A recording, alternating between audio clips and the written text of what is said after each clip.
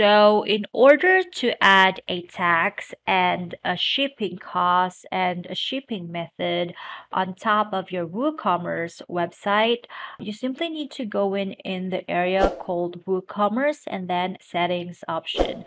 And on the settings option, so you can see all of these tabs here. Now I'm going to cover this part, the tax and the shipping method. So let's start first on the shipping, because actually I already did a tax part here, but we will review that later. So on the shipping area, this website is only available in the United States at the moment. So I'm gonna try to just cover a specific state instead of a country. Okay, so shipping zone. So for example, in the California part, so I'm gonna put in California here. So let's say in California, actually, what's the code for the California? So again, let's just add, let's say I accept local pickup in California and at the same time as well. It's not a free shipping. Let's just have that. And hold on, specific countries, sell on a specific countries. I need to put something there. I forgot to add that. So refresh. So let's say California. So California, I accept local pickup and at the same time a flat rate of $9. So taxable. And that's also taxable. So $9.95. Okay. And then specific state. Okay, let's just have a sample here. So specific state, let's say this one. Okay, and save. Let's just say that I accept local pickup and a flat rate. So if I refresh this checkout, you'll see here that I set up the postal code to what I have set up in here. So you can see this, that I accept local pickup and at the same time there's also a flat rate if I wanted to ship to my home or door-to-door delivery. So that's how it works. Now let's say someone lives in other country. Maybe I can remove the California part here. So just use Alaska. So this one is Alaska. Now if I check this out, if I refresh that and check out, you'll see that I set up like El Segundo in here and there are no shipping method available.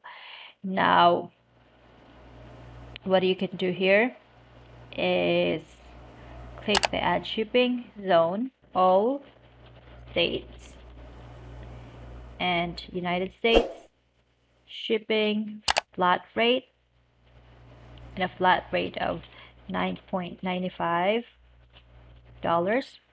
Saved. Hold on. So flat rate, shipping fee. You can change the label, by the way. Okay, so if it doesn't work sometimes, you just need to re-add again the zone. So save. So checkout. So here, shipping fee $9.95. I live in California. So basically this one works on, this is the flat rate or flat shipping fee all over the states. Okay. So but if you live in what was her address? I think Corona or Corolla.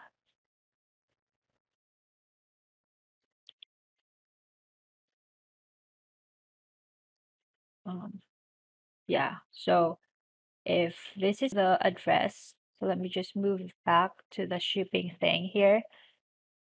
So I have this California and all states. Now I'm gonna change this one to Corona. Okay, Corona, and then United States specific in California, but there is a specific code.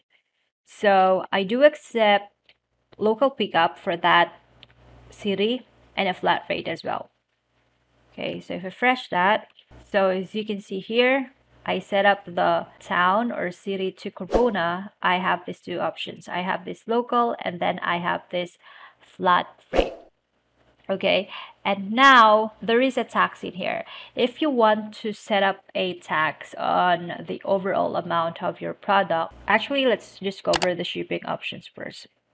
So on the shipping options, if you don't want this to be like visible on the checkout, you can hide that. So if I'm gonna click that refresh there, you can also force the shipping to billing method. It's also fine. So here, so that you have that option here. Hide the shipping cost until an address is entered.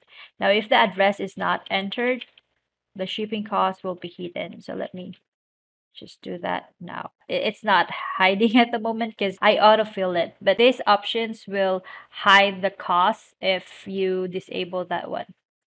But anyway, so let me put it back fresh. And then shipping classes, this is a little bit basis. So let's say if you have a products that is bigger compared to the your normal products, then you can set up a shipping classes and set a price tag. Now we will not cover that in this video, but if you want me to come up with additional tutorial for that, then please comment down below. Okay, then we will jump into the tax tab. On the tax tab, as you can see here, I have a $6.97 tax, and normally tax is by percentage. So what we can do here, so we have this tax option, still the same with the other one here. If you want it to be visible directly to the checkout, you can click this yes or no. Okay, and like here, so if you want to itemize that, this is super self-explanatory. You just need to do that. Now let's just jump into the standard rates. I set up something here like all of the countries. So asterisk means all of the code, all of the countries. If you want to specific postal code, so for example, um, this postal code 9824, and you want this to be only 2%. So tax. And yeah, so if we save that,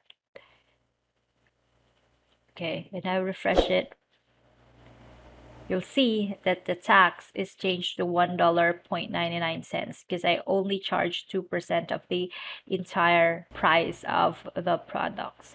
So that's just how you set up your taxes there. I'm going to remove this one. I don't think I need that. So remove. So that's basically how you can set up your tax. There is a reduced tax here. So for example, if a country, actually standard tax, I should do that in the reduced tax. So let's say if the state here, if the postal code is 2829, it's corrupt. Na? So I want to reduce 5% of the total amount of tax. So we refresh that again, you see here that the 6.6927 is changed. Why it's not? Hold on. Rate, enter the tax rate percentage to the decimal point. So if I change that to 2, I think you need to put the code here. Yeah, it's not working. I probably need to put the tax code, state code, and the country code. And the zero rate is, again, you can set up something here if you want to have a discounted price per tax. Now, as I said, like since I just covered the standard rates, this part, for the reduced rate and zero rates, I'll try to come up with a different tutorial for this one because this one I am a bit confused how this works. But basically how I set up my tax in WooCommerce, I just don't really go crazy with the other options. I just go straightly to the standard rates part. So yeah, that's basically how that works, and I hope you find that valuable. If you have any questions or concern, again, don't hesitate to comment down below. Thank you.